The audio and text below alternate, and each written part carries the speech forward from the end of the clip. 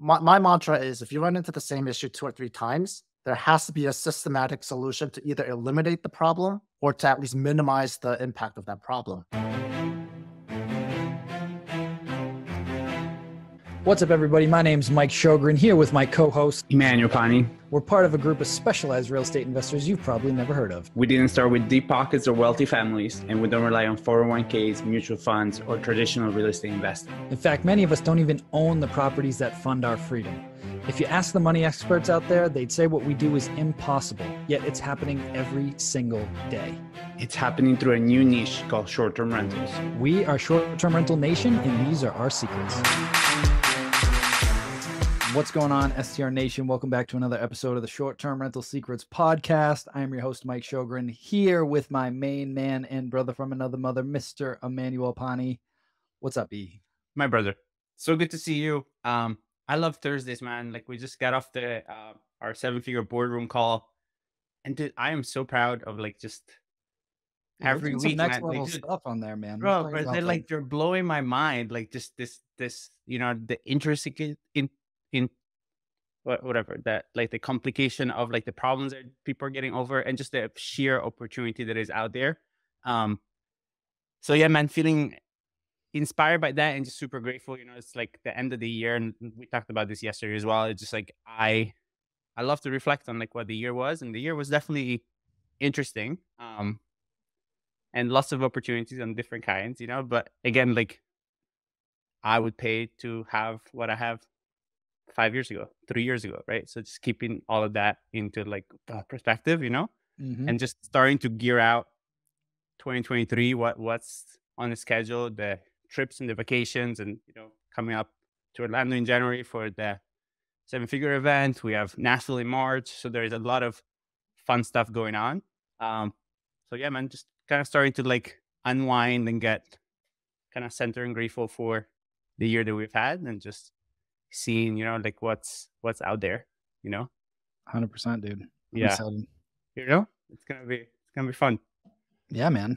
Yeah. So I'm feeling the same. I'm jacked up. Had that really good call and just excited. And I've got Caden's school play tomorrow, so I'm pretty psyched for that. Oh. They're doing an Elvis theme play, which I thought was interesting. But they're gonna be jamming out some Elvis songs with all the Munchkins. So that'll be very entertaining for a little bit tomorrow. So, but yeah, man, I'm excited for our guest today. It's been, I don't know how we haven't had him on yet, quite frankly. But I'm excited that he's here with us. So today we've got John Ann. He is a short-term rental industry expert with particular focus in optimizing and customizing the technology stack, driving up revenue and continually streamlining operations. Talking my jam right there. Leveraging his experience in building, growing, and operating a successful and profitable short-term rental brand from the ground up. He's constantly utilizes his own short-term rental business as a fertile testing ground to roll up his sleeves and dig in to experiment with new systems, technologies, and approaches. Really? He's advised many of the technology companies in forming product roadmap features, nuanced usability for short-term rental operators. And without further ado, John, welcome to the show, sir. Thanks, Mike. Thanks, E. I'm so excited to be on the show. I've been wanting to chat with you guys, and finally it's happening. So we've chatted quite a bit over the years. I just don't know how you didn't end up on the show. I just assumed that we had you already, but I'm glad. I think I was just too shy. Now we get you out of your shell so you can share all your goodness with everybody. So why don't we just start from the beginning, man? So we were talking offline about this. How did you get started with short-term rentals? Yeah, like most people who got into short-term rentals, I stumbled upon it, right? So I'm an architect by training, and I had a 9 to 5, and then I was a consultant in the sustainability world, lead, and I worked with a lot of developers, some really terrible developers that everyone thinks of, and then some really great developers that added to their communities and everything. So I quit my 9 to 5, and I had a real estate business where I was building ground up new construction homes. And when you're developing, money's always flowing out until you sell. And I didn't like that about that business model. And so short-term rental was literally a side, side real estate related business that could generate positive cash flow to supplement the development business. So my first short-term rental property was in Hawaii, in Honolulu, Hawaii. And, like most other investors, I hired a manager to take care of things after I purchased it. And it exceeded my investment expectations, but the management was just terrible. And so one by one, I started to take over first guest communication. And then to do that, I needed to work with the technology and everything. So basically, my journey in the short-term rental industry has literally been me just building little pieces on top of each other just so that I can run my business in Hawaii. Love that. And so when did you get your first deal, and then where are you at right now as far as like deals and locations? Right. So I started about 7 years ago, I believe. And that was the first property in Honolulu. It was a small studio just to get my feet wet. And just as a side note, I looked at the zoning and everything to stay, 100% code compliant and everything at that point, because New York City was cracking down on short-term rentals.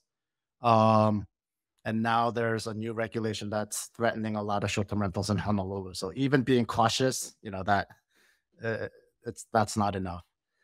So the goal was to add one property. The goal was just ownership, right? Own and manage. Was to add one property per year and just kind of slowly grow that portfolio. And I was on track for that, and then COVID hit, and that kind of switched the purchasing, property model. And so right now, I decided to stay just focused in Honolulu. 10 properties total between managing or co-hosting for other people as well as my own. So I own 3 and then co-host for 7 other folks.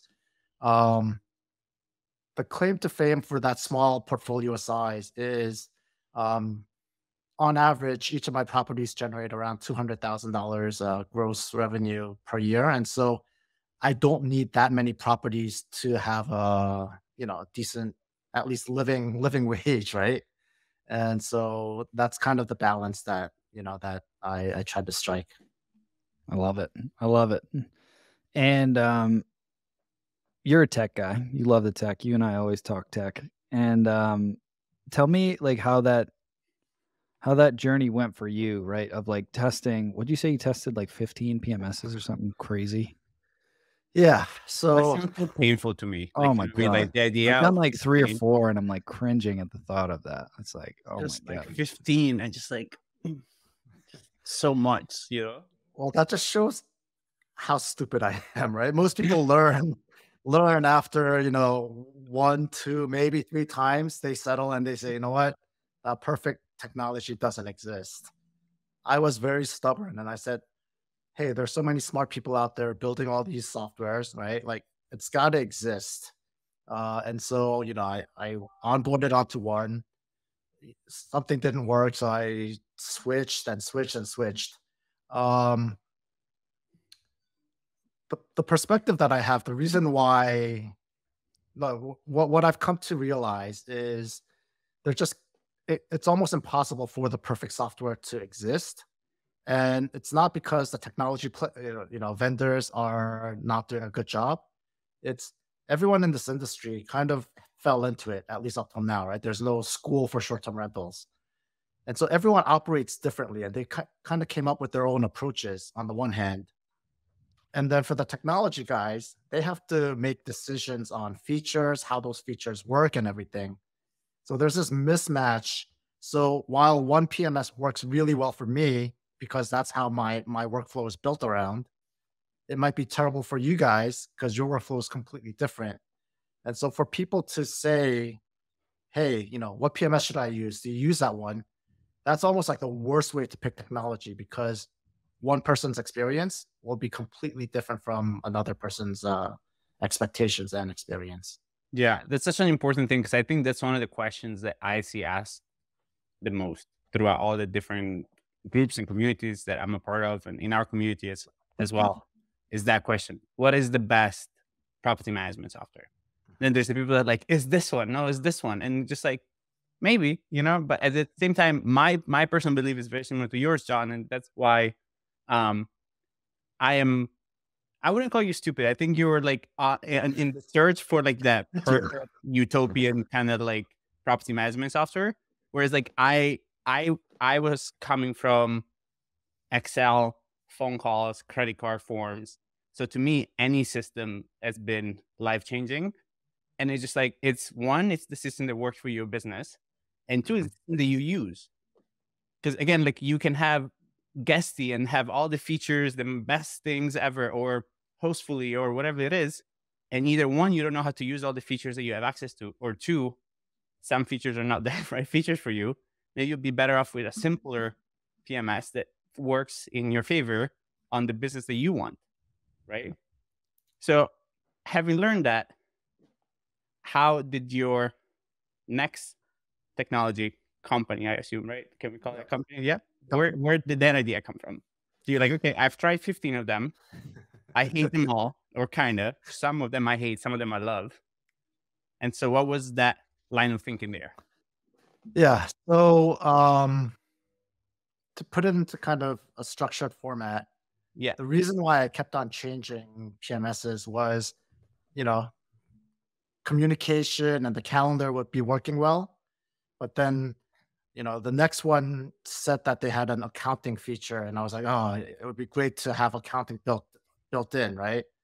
So then you change, and then you see that, okay, you get the accounting feature, but now that guest communication, which was working really well for you, it's shifted. And so now it doesn't work for you anymore, right?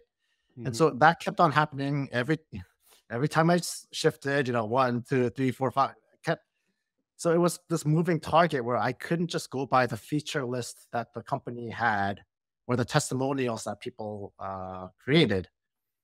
And so after banging my head against the wall, for my own company, for Ohana Stay, my management company, what I started doing inadvertently was I would find like the best in class solution for whatever problem I was having that was not part of that technology, and then build out ways for it to communicate. That's why I call it semi-customized, right? It's not like this like pristine, hard-coded solution, but making a way to kind of make those two technologies talk to each other so that it solves my problem, right?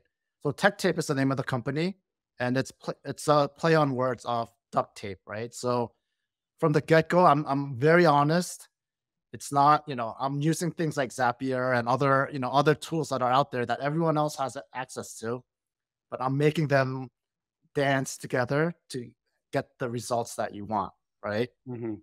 So I was building these workflows for my own business, and even my VAs in the Philippines are like, "Oh my God, how are you making this work?" Right? And they've worked with lots of different property management companies, and so that's what I've been doing, and then other property managers started seeing it. And even under Ohana Say, I actually provided this service to other property management companies, just, as a favor, as a friend and everything.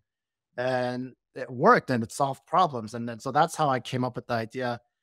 There is this kind of missing link of solving people's technology problems. Either people settle for technology that don't work for them because it's, too much of a headache to switch, or they end up switching all the time, like I did, right? Or they like have workflows that don't work for them, and it spends a lot of time and energy within their company to get that piece done. And so that's where, I was like, you know what, there is a missing link in the industry.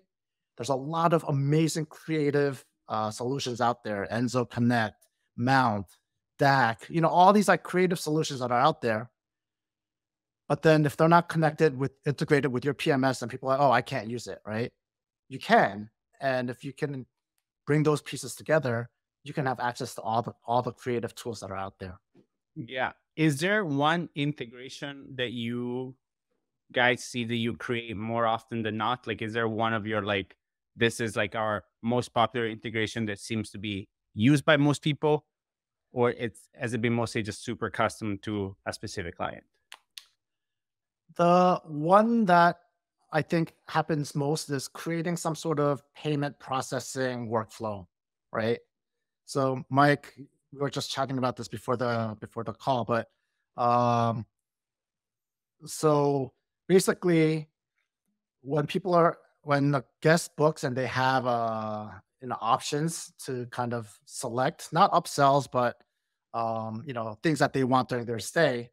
um a lot of companies have that as kind of a manual process right now. You have to call, get the credit card number and process the payment, and then confirm that that's happened. And so that's one workflow where we've streamlined it. A guest books, they're directed to a form that they can fill out. They check off the things that they want, put in their credit card information. That gets processed, and then if it's processed correctly, then a confirmation message goes both to the guest and to the property manager. Now, something that took probably about a 1 to 2 hours worth of man hours to, maybe not that long, maybe 1 hour, man hour, just happens automatically, right? And it's little things like that that aren't, when you have one or two properties, it's not that daunting. As you're getting more and more properties, that starts taking over your business almost. And those are the types of things that clients are almost switching PMSs simply to solve that problem. And it's something that you can, kind of create that workflow and solve. Well, I was gonna say, like at the beginning, if you're a smaller operator, you kind of don't know what you don't know. Like you're still figuring it out. But definitely, like as you scale, there's all these things that happen that are like just ways to create efficiency, right? Like we use Monday.com for a lot of our task management with the VA. So like getting like reservations to come over to Monday and just different things like that, or integrating with accounting softwares and all these other things that you can do becomes a pain in the ass as you scale. And it will save you so much time if you can automate it instead of having to do it manually with your team. That's the short-term rental business has so many moving parts, right? Like tons and tons of moving parts. But the vast majority of it is predictable, right? And so when people stumble into the business, it's very easy to say, oh, you know what, I'm going to roll out of bed and I'm going to go plunge that toilet. You know what, I'm going to send that email manually. You could do a lot of things manually and make it work. And, it doesn't seem like that much work, but that whole thing is very linear if you don't automate it. And so that's where you try. My mantra is, if you run into the same issue 2 or 3 times, there has to be a systematic solution to either eliminate the problem or to at least minimize the impact of that problem, right? Mm. And so anytime we run into that's a good quote. Can you say that again? Because that's really good. And you don't have to say it the same way, but like that's really important for people to understand in terms of like growing and scaling a business, how important that is. Yeah. So if you're running into a problem and you've seen that problem before, if you just solve it just to solve it at that point, that's like running into the wall, like constantly. I don't thinking one day you're going to walk through the wall, and it's not going to happen, right? So then you're like, okay, we saw the same problem happen. What are the triggers that are triggering this problem? And what are the things that we can do proactively in advance? Ideally to eliminate it, but some things you can't eliminate, but you can at least minimize the impact of that problem. Yeah. And so if you build, workflows or systems or, things around it, it's kind of like this constant improvement of your business because the problems are telling you where you need to focus your energy and effort. You don't have to artificially create this roadmap, right? It's like, I ran into this problem 3 times. All right, let's fix it. All right, move on. Yeah. So that's the mentality that I use both my management business, but particularly in growing tech tape. Yeah. And I think you've hit on something that is important for people to understand when you're trying to scale, is the fact that like sometimes the problems that you're running into and you keep running into happen because you're not doing what you need to do to kind of fix it. One of the most basic ones is like, I guess guest gets locked out. You don't have an extra key there. You wake up the first time to go open it. I don't feel bad for you because you don't have a system. And I feel even less bad for you if it happens a second or third time because you didn't create a system, right? And that's not a like technology system necessarily, but it is a system, right? So that can be anything you want. So moving forward, John, are you focusing more on growing Ohana Stay? Are you focusing more on growing the tech tape? Yeah, so this is the beautiful part of the short-term rental industry. So I've grown Ohana Stay, and I've learned, and I've kind of come up with and created tech tape out of it. It's Ohana Stay is so systematized that right now my wife is taking over my role. She's becoming the CEO of Ohana Stay. There's still some things that are still locked up in my head just because I didn't create the system to get it out. So I'm transferring that into into her head right now. But she's about like Is that also an application that you have on tech tape? That would be mental very data extraction. Yeah, if you have that as a tech tape integration, I would love that, because I have a lot of people that need stuff that is in my head that I haven't. Just It's not a tech tape solution, but Loom is the best way to get it out of your head. So Loom is the solution to get things out of your head and transfer to other people, right? 100%. Yeah. So she has about 85%, day-to-day operations of Ohana Stay. I'm actively working on transferring all that. And so my time is really focused on tech tape. And so I don't think we mentioned this, but so there are three things that we do at Tech Tape. One is we provide revenue management services. That's just straight out, we work with you clients and increase your revenue. And that's just, again, I use the technology day one, and I've kind of figured out a process for kind of seeing what the market will bear. And so I use that approach with clients all around the country. And I've even had clients around the world. Number two is Tech Tape, the semi-customized workflows and dashboard that we were just talking about. So working with clients, really understanding what the problem, what the pain points are. And so Tech Tape is not about like recreating things that your PMS already has and trying to make it better. It's for people who understand. I have like 2 or 3 real pain points in my workflow in my business. Let's pinpoint those specific things, and let's create a workflow that solves your problem, right? So it's not just like we could do anything, so let's build everything. It's let's be really laser focused and really tackle the things that are really kind of hindering your business and your growth. And then the third service is, again, because I've done it so many times, I can consult to help people transition from one PMS or one technology onto another. And just real quickly, when you're doing it on your own, everyone goes through the same exact experience, but everyone's running into that same problem over and over again, right? It goes back to, if you run into the same problem, there should be a solution. Oftentimes a new provider gives you like, all right, Friday next week, you're going to turn off the old software and you're going to turn on the new software. And that's like a recipe for disaster, right? And so there's a way to kind of onboard and offboard gradually. And then there's even like a week time where we're like, all right, this is a week when doo-doo is going to hit the fan, right? And so don't schedule any important meetings this week. Have everyone being ready for things to fall apart so that they can catch it, right? There's a process to this whole system. And so I can help you kind of transition without, having this emergency where your business is falling apart. Yeah, that's amazing. That's super, super valuable on a lot of different parts. I think I would love for you to expand on the revenue management, and I'll ask you a specific question even, right? Like, this has been a conversation that we had. We had one of the guys from Price Labs on here, and worldwide, I mean, in the US, right, revenue is kind of slowing, market is a little bit softer. So what are some like little maybe like tips and tricks that you can share without obviously sharing all your sauce, but like some of the stuff that like the everyday listener is like, okay, if I implement this 1 or 2 things, this could help me? Yes.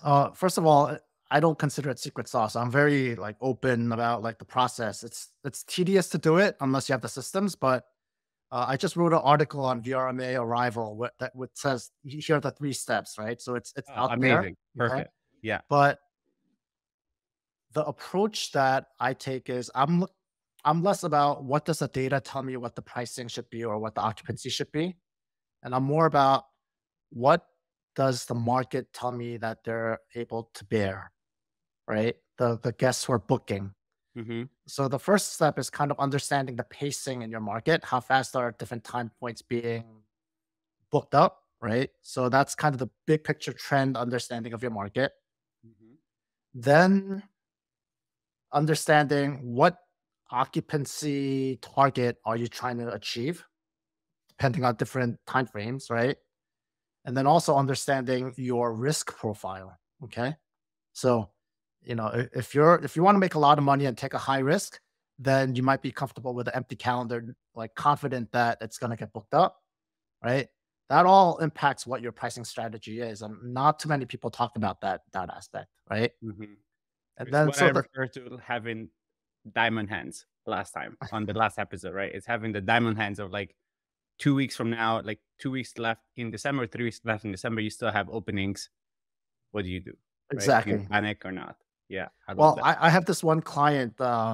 He his risk tolerance was so high, right? Like he plays last man standing all the time, right? And then in early December, the holiday days were not getting booked up. And then he like shifted course. And so then like again, it wasn't like I just dropped the price, right?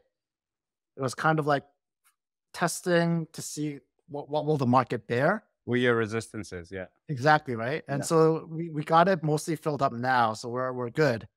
So the third part is your price is the lever that you switch to achieve that occupancy goal and that pacing goal that you establish, right? Mm-hmm. And so if you kind of think of it that way, then you stop thinking about, well, I have a 2-bedroom condo, so it's worth somewhere between $150 and $500 per night. You get rid of that out of your head altogether, and you just let the market tell you, hey, at this time, is 150? No, that's not. Okay, maybe I have to drop lower. Now, you can't give it away. So there's some floor that you're not going to go beyond, but you're basically constantly floating and testing what the market will bear. And that's again, there's no secret sauce. It's not rocket science, but that takes a process and a system and constant monitoring. It's like having hands on the steering wheel while you're driving, Mm-hmm. right? And that's what my revenue management service really is, really having an expert driver at the wheel rather than someone who could just make the car go, forward and back. Yeah. No, I do get that. I have a feeling that there is something else exciting that you've been working on, Yes. that you might want to bring up, because talking about revenue management, I think a big component of revenue management moving forward is really like owning, as our friend Mark Simpson says, right? Like owning your land where your house is versus building your home on somebody else's land. So you want to tell us a little bit about that? Yeah. So speaking of Mark Simpson, Yeah. Speaking of the devil. he curated a book co-authored by many authors. It's called the Book Direct Blueprint. Mm-hmm. And it is their chapters written by, so many Oh, wow. Everybody. amazing, Yeah. amazing tech players. And each chapter is about different aspect of running a successful short-term rental business with direct booking in mind, right? Mm-hmm. And so I was fortunate enough under the Tech Tape brand to be able to write a chapter on the technology piece. That chapter is more on the semi-customized workflow, but it goes into my story of explanation of why the technology is so challenging in our industry and my journey to get to Tech Tape, and then how it could help other people. It's coming out, I think next week is when it'll be after probably this published, but really excited for it.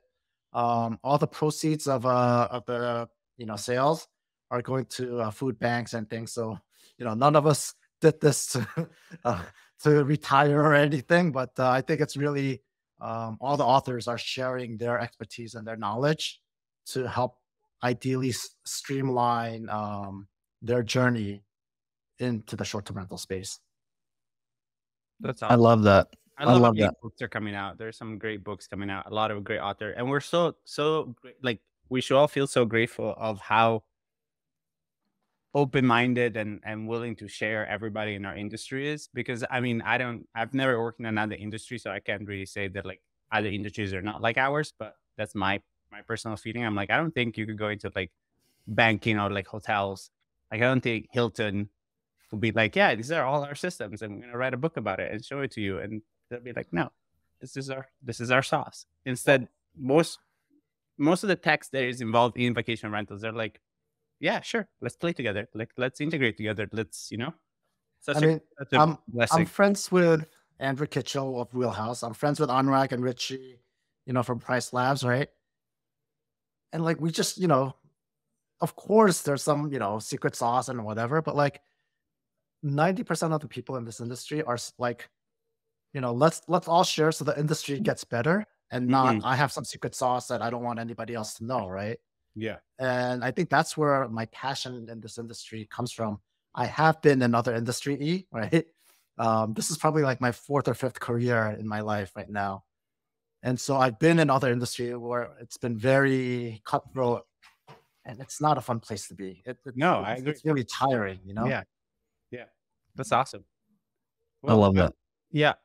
Sorry, Mike. Go ahead. No, go ahead. I don't want to cut you off. You were on a roll there. No, I was just saying, like, I am super grateful. And I don't even, so listening to you about Tech Tape being the visionary in our company, I don't even know, like, it sounds exciting and I don't even know all of the applications that could be. Oh, I can rattle off like 50, but I won't do that. Like, that's what I mean, right? Like, and it's, to me, it's so amazing. And that it brings me back to, like, again, going back to like being grateful. Like, if it wasn't for Tasha and like her mind in creating systems, if it wasn't people like you, John, that like, it's like, okay, great, let us make things better, I would still be like taking a reservation on an Excel spreadsheet and like having no idea how to do anything and being like that little crazy guy that just runs around and does maintenance Wednesdays where I used to pressure clean buildings and do all the shit, versus like being like, dude, just find yourself a implementer and then find yourself somebody that can help you. Even John, like if you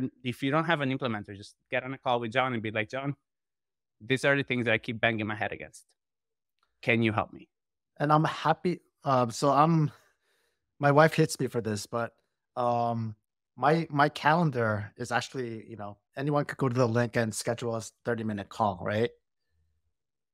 We might need to change that after this podcast. Yeah, at least as of now, right? I'm happy to see my wife would hate that too. That's one of the things that she's like, why are you always on phone calls? I'm like, I don't know. Like, people need things. I block out times where I'm not going to be available, but I'm happy to kind of share and like point people in the right direction and everything, right? It's like, it's not like, sit down with me and like, you have to pay me like the second that we get on the phone. I actually want people to benefit from my experience and my knowledge. Not that I know everything, but the parts that I do know. And a lot of them, if you put in enough effort, you could actually do it yourself, I think, right?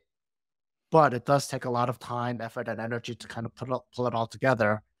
And so I've kind of pulled that together, and that's where, it's a niche service that I think can benefit, a lot of people. And Mike, you said you can rattle off 50. I'd be happy to chat with you afterwards and build 1 or 2 for you. I love it. I appreciate it. Perks of the job. No, that's great, man.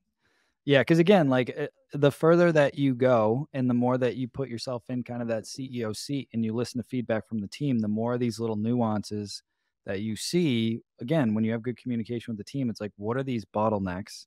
And I'm all about like KPIs and reports. And I'm like, why can't I just get this in a report? And they're like, well, dude, you got to do this and then this and then this and then this. And I'm like, all right, we'll figure it out. How do we make that work? So yeah, wave the wand, just make it happen. Make the magic happen.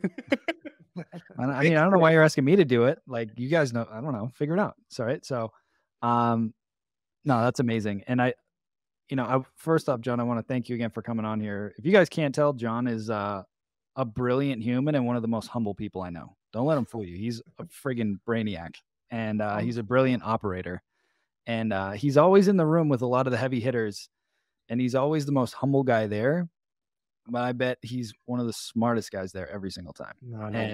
I don't give me that. Don't give me that. I believe that wholeheartedly. So 100%. I want to thank you for coming on here, man. Seriously, and sharing this. And guys, especially if you're a little more seasoned operator and you're starting to notice these things again, just like he said, there were certain things that like I didn't get from the PMS I was using. So I went to another one, and then I went to another one, and then I went to another one, and then I went back to a different one. Right. And none of them are perfect.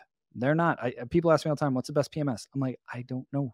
It depends on you and your business and what you can live with and what's a must for you. Right. But working with somebody like John, it's like, all right, well, I can't get this and this out of this PMS, but maybe we can duct tape this thing together or tech tape this thing together to get these things to talk to fill in the gap. And then I don't have to go through the pain of switching all of that over. And if you haven't switched PMSs, I will tell you, it sucks. It sucks. Don't do it.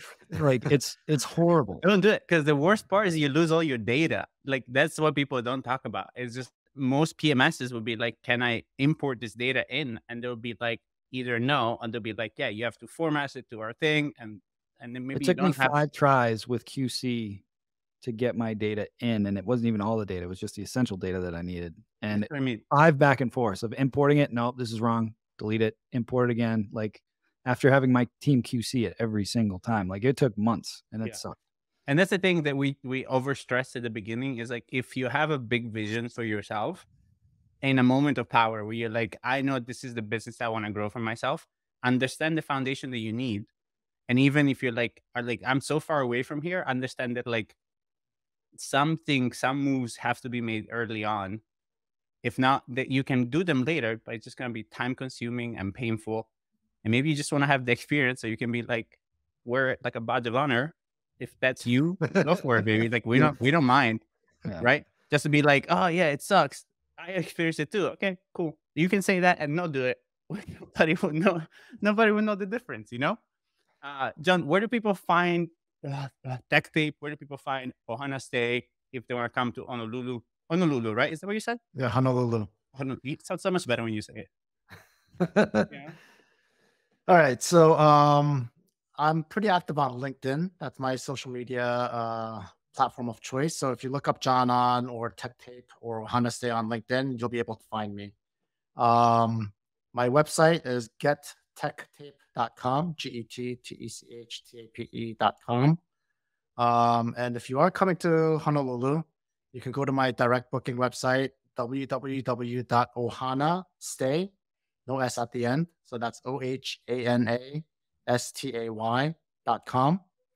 And, if you're listening to this, if you mentioned a code return guest 10, then we can get a 10% friends and family discount for you for that stay. So, love that. Appreciate that. Thank you, John. Yeah. So, yeah, no, I guess a lot of people are going to go to Hawaii now. Remember, I only have 10 properties. Okay. So John's calendar is booked and his properties are booked for the next 2 years now. But I really appreciate being on the show, guys. This was great. I love what you guys are doing and all the education, your STR Wealth Conference, all that stuff. I'm going to be there it's in March, right? March 20th to 22nd. March. Yep. And I'm really excited to be back there and learn from you guys. So love it. Well, John, thank you again. Actually, we didn't give it. Hang on. Yeah. I didn't drop the last question on him. What am I doing? Sorry. So the last question that we ask all of our guests is, what is your number one secret to success with short-term rentals? I think it's what I said before. It's because there's so many moving parts, when you run into a problem, build a system around it. I think that's really been the reason why I haven't scaled so much, is because in some ways I'm a perfectionist, right? And I didn't get that vibe at all, John. No, 15 PMSs were definitely not a giveaway at all. Yeah. So scaling to I've built my system so that I can scale, but I haven't scaled, right? And it's a decision. But the secret is, when you run into a problem, figure out a systematic solution to it and not just solving it at that point, because there's so many moving parts. And if you do that, you'll build a pretty powerful company. Love it.